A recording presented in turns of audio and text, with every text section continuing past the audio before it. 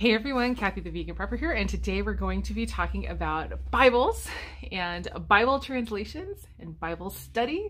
It's one of my favorite topics. Let's go ahead and get into it. Vegan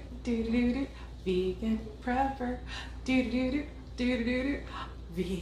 Prepper.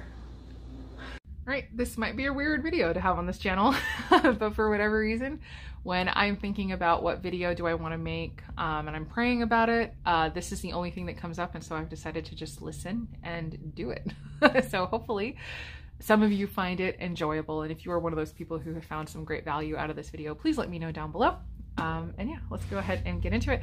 I'm going to specifically discuss which translations I use most when I'm doing my Bible study, whether or not I believe a literal translation is necessary for Bible study, the advantages of the purpose of Bible study, and then what are the advantages of a physical Bible over a digital Bible. And so let's go ahead and just get right into it. So for my own personal study, I use the New King James Version. It is my favorite study. It's my favorite translation personally. It's an essentially literal translation. That's what it's known as. There are basically different types of Bible translation, and each type has a certain level of accuracy to the original text. And so the essentially literal translation is basically as close as you can get to the original text and have it still be readable in English. Because obviously when you're translating languages, you will have to, so for instance, certain languages won't have certain prepositions. Certain languages won't say the, certain, like words are added just for clarity in English. And that is basically the only difference that has been made in an essentially literal translation from the original text. And so that is the one that I prefer to use, the New King James Version. There are several essentially literal translations out there that are all really good. A lot of people prefer all kinds of different ones. The NASB, for instance, is one of them, I think. The ESV, English Standard Version, the King James Version, the original King James Version, and yeah, like a bunch of kind of essentially literal translations are out there to choose from. And so yeah, many of them are great. If you just Google essentially literal Bible translations, you will find some, and you will find you can find them also on BibleGateway.com. I will be linking that down below so that you can go through and explore different translations and see if there's one that you really like. Like if you don't have one that you really like yet, you can go through and find one that really speaks in the way that gets you enticed to spend time in the Word. And I think that that's the main thing. So for clarification though, on the New King James Version, and sometimes I just like to know a little bit more about what the original words are saying, I will go to my Amplified Bible. So this is the Amplified Classic. This Bible is about 8 or 9 years old, so it just says AMP, but at this point it is known as the Amplified Classic, AMPC. It's the old one. There is an updated version of the Amplified. I can't remember what that one is, if that one's a literal or if that one's a dynamic equivalent translation. So the dynamic equivalent translations are also pretty close to the original text, but they're like one step past the essentially literal ones, where they still try to stay as true as they can to the original words and meaning, but they might add a little bit of extra clarification to make it a bit more readable for modern English speakers specifically. The New International Version, NIV, is one of the most popular translations out there, and that is a dynamic equivalent translation, and many people really love that one and get a lot out of it. And I can't remember if the AMP is literal or dynamic equivalent. I'll just put on the screen once I find it. But this is the one I like to go to because it has clarification of the original language. So extra words will be there that tell you more about what is actually being said in the original text. The other thing that I really love about the AMP over other translations is that oftentimes in the New Testament you will have scripture references taking you back to the Old Testament, but in the AMP you have scripture references in the Old Testament that point you to the New Testament. And I really love being able to cross-reference both ways, not just from the New Testament to the Old, but from the Old Testament to the New. And I really do love that. That's another reason I truly love this Bible. And so this is my second most used. This is the one I use the absolute most. This one is pretty close. Sometimes I just decide I'm going to read this one instead of the other one. For whatever reason, but I do really appreciate having both of those as a resource. The final one is when I just sort of want kind of a different experience. And I just sort of want to read more than really study, because there's like a difference between just reading and studying. We'll kind of get to that in a little bit, is the Passion Translation. This is a fantastic kind of newer translation. It's one of the newer paraphrase type translations. As far as I understand it, he translated, the translator translated from Aramaic translations of the New Testament. And so Aramaic is in and of itself a much more expressive and emotional language than Greek. Aramaic is what Jesus was speaking when he spoke. And it's the language that the apostles were speaking as they were on earth in Judea. And so that is kind of a really interesting experience of the word, to have it in this beautiful, kind of almost flowery emotional language. I really love this translation. It's just a really great experience.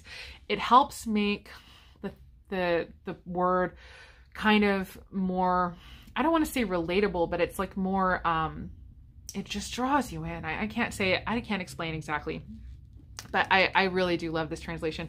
You can check that one out, I believe, on like Bible.com. I'll find where you can read some of the Passion Translation and you can check that out. The entire Bible is not translated yet. This is a New Testament with Psalms, Proverbs, and Song of Songs. So this is just the New Testament, but eventually they will have the whole Bible. And once they do, I will get one of those as well. But I do really love that translation as well. So those are the three that I mainly use. And so, yeah. Oh yeah, and I actually did discuss the three types of translations: the essentially literal, the dynamic equivalent, which is kind of close, but still a little bit more clarified, like the NIV, and then a paraphrase. And a paraphrase is where basically the translator has taken the original text and then done quite a lot of clarification type words to sort of make it extremely understandable and just super easy to read. That would be like the New Living Translation, the NLT, which is another one I like to read sometimes, the Message Translation, which is also a fun one to read sometimes, and then like the Passion Translation. Those are all paraphrases. And so those are kind of like your three levels of Bible translations, and then you can sort of pick which one you like the best, honestly. It's really what I say, because like I say, so now the question being, is a literal translation necessary for Bible study? I would say no, with a caveat. So essentially, yes. Let me explain. Because there is definitely a difference, I believe, between truly studying the word and reading it. And so it also kind of depends on what you're wanting to do that day. So study is when you're diving into scripture and you're seeing, what is this saying? What does this mean? And, you know, really pulling out some stuff from scripture. Although at this point, I also basically just read this one because I'm so used to the New King James that I can just read in the New King James as well. And I'm not always reading the Bible in some in-depth study thing.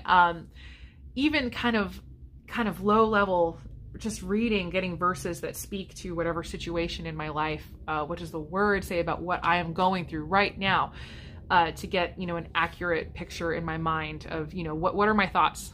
What are my thoughts supposed to be on this situation? And I go to the word and I find that out. What should I be feeling about this situation? I go to the word, I find that out. Even that might not necessarily be true study. So I guess it kind of also depends on what do you mean by study? And so it's something that you have to kind of figure out for yourself. Like, what are your goals? What are you trying to do? Take it up with God. Like, what do you want to do? And so for a lot of people, I think it is about having a quiet time with God. If you want to have a quiet time with God, and just read and go closer to him, that is a little bit of a different thing than like in-depth Bible study. And so it's different. Is one more important than the other? I don't think so. I think like whatever gets you in the word is what you should be doing. Whichever translation you like, whichever translation gets you in the word, that's the translation that you should use. That's my opinion. I think having access to the word is more important than forcing yourself to read some super hard to read translation just because somebody says that this is the only one that you're allowed to read. That is my personal opinion on that. And obviously I know a lot of people will disagree. Boy, will people disagree. Christians are good at getting into fights over the stupidest stuff. Let me tell you, that is one of the things that a lot of Christians excel at. And so we are not perfect as a people. Jesus was perfect. We are not. And so anytime that you get into arguments over stuff like that, or anytime a person is trying to limit another person's access to God, that's kind of where I want to hold my finger up and be like, actually, Jesus came to remove all obstacles of access to God. And so if your access to God comes through the Message translation, go ahead and get yourself a Message translation and read the crap out of that thing, okay? Read it all the time. That's actually my son, my middle son, Elliot. He is on the spectrum. The Message is his translation. He is autistic. He loves the Message translation. That's the one that brings it out for him, the one that he likes the most. Although recently, I will say, he's 16 now. He just expressed interest lately in getting a more literal translation so that he can do more in-depth study. And boy, does that, like, my mom heart just goes, phew, and then you like have that moment where you're like, be cool, be cool, be cool. Don't get too excited. Don't be like, yes! Like, don't be like too excited. Don't let it all out. Just be like, oh, that's awesome. Which more literal translation do you think you're more interested in? We can go get you one of those right this very second, like 15 minutes, like 15 years ago. Like, I would buy you another one, like yesterday. Let's go yesterday. Like, maybe like sometime next week we can go and look and find you a translation. Just be super cool. And so, it just sort of depends on what a person, but it's like starting where a person wants to start is so important. Just get them in the Word and then God will lead them. Like, he will lead them. Like, okay, so I just distracted myself. I've refilmed this so many times. I'm not going to refilm that because I think a lot of you, like especially Christian parents, you can totally relate to what I'm talking about there. When God begins to open up the Word and make it real for your kids, there's like almost nothing better than that.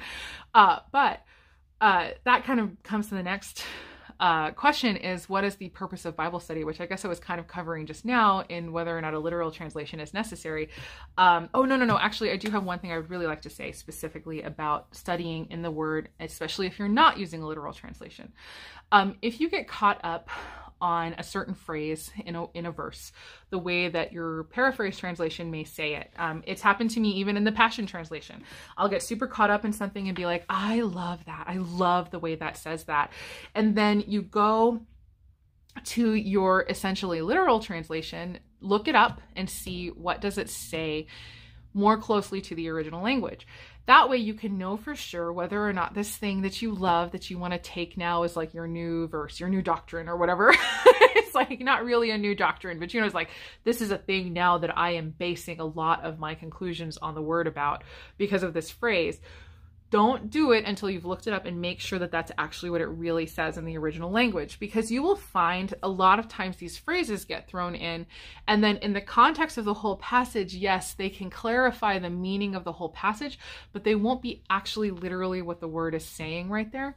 And then also oftentimes with the backdrop of the paraphrase, having all of that extra clarification thrown in, meaning, you will find yourself more richly understanding what the original word said, but I would say don't like run with a certain verse until you've made sure that the Word actually literally says that. And that would be my only caveat to it doesn't matter what translation you use as long as you get into the Word. That's my caveat, okay? So make sure that it is accurate, but I still do believe that the paraphrase has its place. If you just want to read and relax, go get yourself some sort of paraphrase.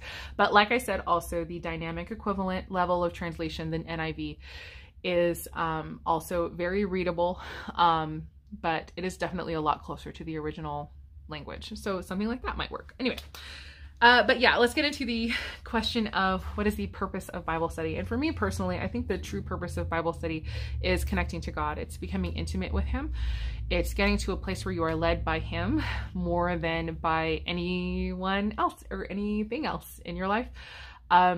Being intimately connected with God, I heard a great teacher say once, it won't just change your life, it will change your day. And I love that because it truly does, just day to day. I have so many stories of the way that God has led me in little ways that has ended up being just so perfect later on.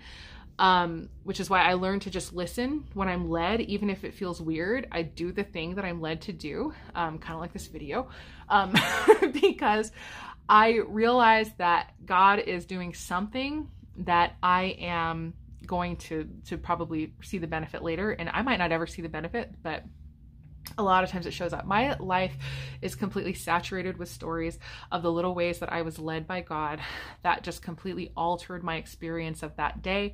You know, where I did something in the morning and then something came up in the afternoon, and then like something I almost never do in the morning, some totally random thing, and then a thing comes up in the afternoon completely out of left field that I had no idea was coming. And like all of a sudden I'm set. Like, it's not even a big deal. Like, it might have been something that would have been hard on me. But because I did that thing in the morning, it's not even hard. Like, I was prepared in advance for a thing I didn't even know was going to happen. That's the kind of stuff that happens to me all the time. Or just being led to go to a certain store where I'll find a thing that I've been wanting for a really long time at a really good price.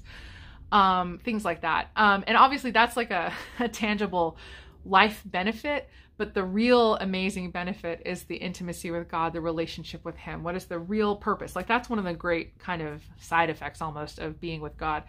It's not like taking a medication that has a bunch of negative side effects. This is being in the presence of God, and it's all positive side effects. But it's the intimacy with Him. It's being transformed into the image of His likeness, right? One of my favorite scriptures is, we, as we behold Him, are transformed into the image of His likeness. It's by spending time with Him. It's by beholding Him, looking at Him. The act of looking at Him is transforming my inner self to be more like Him. And so like a beautiful thing that happens like effortlessly. You just find yourself more at peace. You find yourself more full of joy. You find yourself more patient, without having to try, without telling yourself, I'm going to be joyful today, or I'm going to be patient today. Like, you just end up being that way, spending time with God. The purpose for me personally, I believe, of Bible study is to connect with God, become more intimate with God, and just know Him better. It's not to increase my knowledge so that I can flex in arguments about the Bible. That's not what it is. It's not like so I can win arguments. And it isn't so that I can make myself look superior to another person because I know more about the word than they might. That's like, if your religion turns you into a jerk, you're doing it wrong. It's like the more you know, I feel too, it's like the more you realize you have to learn, and it's just like this beautiful thing that happens. And absolutely increasing your knowledge of scripture is important so that you have a backdrop, like a firm foundation on which to base your life, right? I don't know if I said it in this take or a different one, but it's like, I'm going to the word and I'm saying, okay, what does the word say about my situation? What are the thoughts that I'm supposed to be thinking about this? What are the feelings that I'm supposed to be having about this? Not just allowing life to dictate the way that I think and feel about things, but allowing the word to transform me, that connection with God to transform me from the inside out. And then I can choose now to be patient, to be at peace, even when things are going crazy around me. And then, yeah, I feel like that absolutely does fit on a prepping channel. How do you balance preparing for things that come and your faith? I think I have talked about that on the channel before. Maybe I should talk about it more. But it's definitely not a passive stance. You take an active stance. And yeah, things just sort of just have a tendency to work out somehow when God is involved. It just sort of all works. And it's not like you had to do anything. And that's, I think, what my favorite thing is. It's all Him. It's not me. It's Him. And so what are some of the advantages of having a physical Bible over a digital Bible? So yeah, like one of the reasons my Bible looks like this, I really need to get a cover for it because I'm definitely not trying to do some Christian flex where I'm showing off, you know, how beaten up my Bible is. I need to buy a cover. I'm going to go look for one. Actually, as soon as I'm off of this video, I'm going to go buy a cover for my Bible. That's the solution. I've been wondering, see, like, how did I never think of that before? Oh gosh. Oh gosh. But I just like literally talking about it, and then I just feel like, oh, just buy a cover. Oh, what a solution. Cause I was like, how do I cover this? Kind of like paint it? Can you do like a re-covering? It's like, no, I just need to buy a cover. But anyway, the reason I love my physical Bible, this is over 11 years old now. Adam bought it for me for my birthday in 2011, I believe. Yes, it was for my birthday. And so in 2011, I love this Bible. It has seen me through all kinds of ups and downs, through some of the most dramatic and crazy things I've ever been through in my life. And it's full of highlights. It's full of notes. It's full of things that I thought of when I read something. And then even most recently, there was a time it's just in the last couple of weeks, I was going through something and I looked at a passage. I was looking up a specific passage for the specific instance I was facing in that moment. But a little further down the page, there was another passage that was underlined and there was a little arrow and it just had a date. And I recognized the date, and just the date, I knew what I was going through and in the moment when I wrote that date. And now it was 5 years ago, seeing 5 years ago, this thing that was overwhelming and looming and ominous. And I was terrified. A lot of the stuff that I was going through at the time surrounding my pregnancy with Sage, as a result of a pregnancy loss that I had had previously and things like that. But that verse got me through that time, and looking back and seeing the miracles that God worked and the amazing things that happened and how he worked everything out for my good, and everything worked out for everyone's good. And just remembering who he is and where he has brought me from. Like the word talks about that, right? Like remember remember where he has brought you from. Remember the miracles that he did. Like, even though the verse that I was looking up that day was good and it still was helpful, I was helped more by remembering the way that God brought me through that other situation, than the verse itself. And I don't know if that probably sounds like some really legalistic religious person could probably make that sound really bad. But I'm not saying that the word doesn't help, but it was like remembering, oh yeah, God has really gotten me through a lot of really amazingly difficult things. But looking at life, and it's like, gosh, he's so good. He works everything out. And so I would not have had that experience if I was just looking it up on my phone, or if I were replacing this Bible too soon. This is like part Bible, part journal, honestly, at this point in my life. It is a catalog of my life and the blessings that God has brought me through. I can see my old highlights. There are times when I don't know what I want to read. I just don't know. And it's like, even I'm kind of caught up, and I get tired, and I'm sitting in my time with God, and I'm like, I don't know what to read. I don't even know what to do. So what I can do is just open up this Bible, and I can see my past highlights, and I can read the things that I have highlighted in the past and remember, why was I highlighting that? What was going on in my life? Or even it brings me into deeper study. So for instance, like in Psalm 21, right? Like I have this highlight in the middle of Psalm 21. And so I'd read the highlight, then I'd be led to read the whole thing. I might be led to read, the one before and the one after, and then you end up going on a study, and that's because I had the highlights in my physical Bible. Diana Koku, who is the sister of Minimal Mom, has a really great video too, discussing some other great advantages to a physical Bible over a digital one, including the fact that you retain more information with a physical book, a physical thing versus a digital thing, which is something that I knew because not that I have to know things before other people know them. I'm not one of those people, but I just say I knew it because, like, for instance, when my kids got switched to all laptops away from textbooks, I was doing a lot of research on that and realizing that's not necessarily the best thing, because you don't retain as much information. There's something about the scrolling specifically that I saw in the study that I had read at that time. And now I realize from a lot of what Diana Koku was talking about was that you end up, when you're reading, you physically are mapping the book that you're reading. Your brain is like mapping the information, so it's easier for you to go find it again. And when you're reading something digital, there's no mapping that can happen.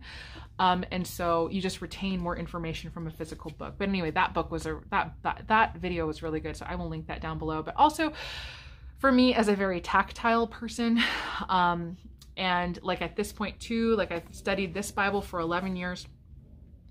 I can, you know, if I know I want to look up a certain passage, you know, 9 times out of 10, I can open. And if I'm not on the passage, like, it's freakish actually how often I will open directly to the passage I'm looking for. If I'm not directly on that passage, I will be very close to where I want to be, because at this point I don't have to like look, I'll just like open, boom, and I'll be right where I want to be, because I've read this Bible for so long that I have that kind of tactile experience. And so, yeah, for me, it's physical all the way. I can't do digital Bible. I can't do that in church. I also feel like it's too easy to distract yourself.